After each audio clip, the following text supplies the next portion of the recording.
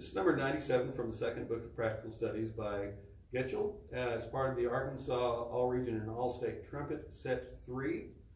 On this one, it says Largo Espressivo. That's going to be slow, and you want to make it as pretty as you possibly can. If you've listened to any of my other videos, I talk about musicality. On this one, you can actually change the tempo up a little bit more than the more mechanical pieces. You want this to be nice and pretty. I would make it smooth. Important thing on this one, making sure that the judges can tell which notes are tongued and which notes are slurred, but we also want it to be very smooth. Più mosso, down in the third line, more motion, so we're going to take that a little faster. Watch the retard and the end of the top line, and then we go back to the original tempo in the second line. You have a diminuendo in the third line and a retard. Tempo 1 means you're going to start at the tempo that you began at. Let's break this up into a couple spots. I think probably the first 2 lines would be a pretty good tryout. I have used this a lot in all region tryouts, so you do need to be prepared to play this one.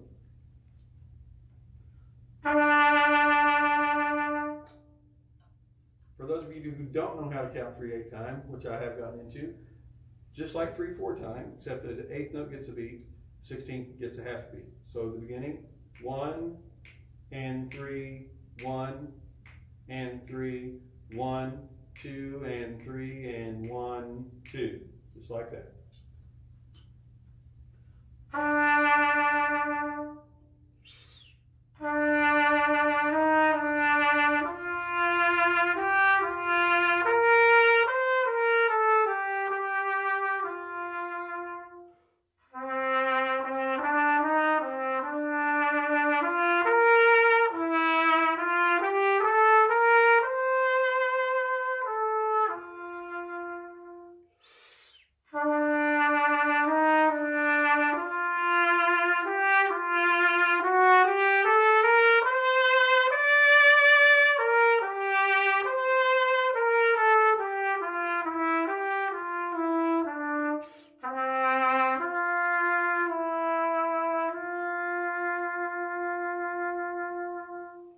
Now I know there's not a retard there at the end, but if I was going to try out on this piece of music and that was the tryout, I would put a retard on there just because it makes sense to me musically, and it might bump you up a point or 2 in the musicality score.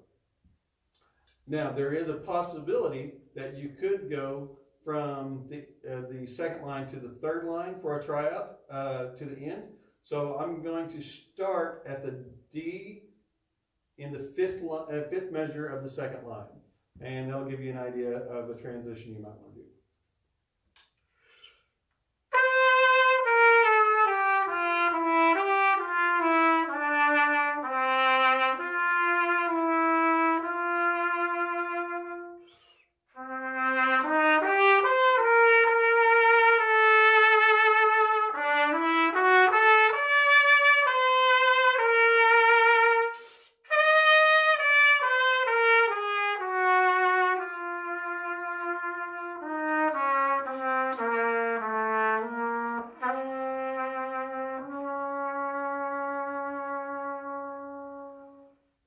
And just hold that out as long as you can. Try not to let the pitch drop on that D sharp. I'm going to start on the F, and no, I don't think no, I'm not going to. I was going to start at the F in the third line and do a tryout there, but that wouldn't make any sense. I'm going to start at tempo 1 and go to the end, and this would be our third little chunk of the piece for a tryout.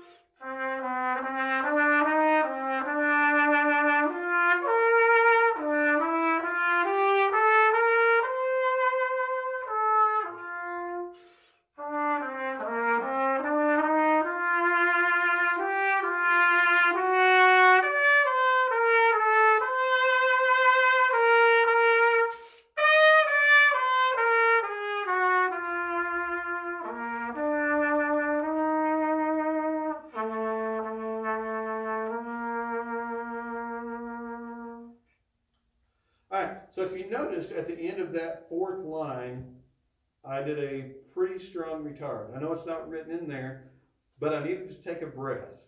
And if you don't do the retard there, the breath seems awkward to me. I'm going to do that. I'm going to start the last two measures, and I'm going to take a breath there, and I'm going to show you what I mean.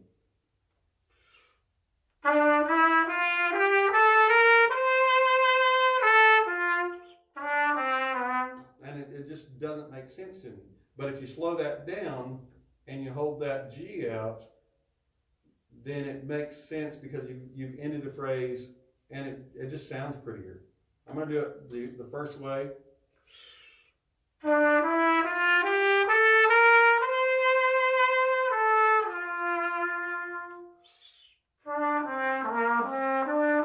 Now, obviously, I played that exactly like I wanted to do. So if you get in there and you're doing a tryout and you need it, and you know you're going to need to sneak a breath in somewhere, why not add some musicality to the piece? Have a good full breath, come in with a good solid sound with good tone quality, and maybe score you some extra points. So good luck with that.